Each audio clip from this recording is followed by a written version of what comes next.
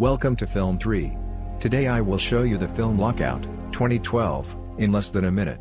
Lockout is a sci-fi action film set in the year 2079, where a falsely convicted ex-government agent, Snow, is offered his freedom if he can rescue the president's daughter from an outer space prison taken over by violent inmates.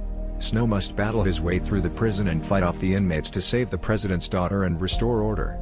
With the help of a mysterious ally, Snow manages to complete his mission and secure his freedom. Thank you for watching. What was your favorite moment in this film? Let us know in the comments.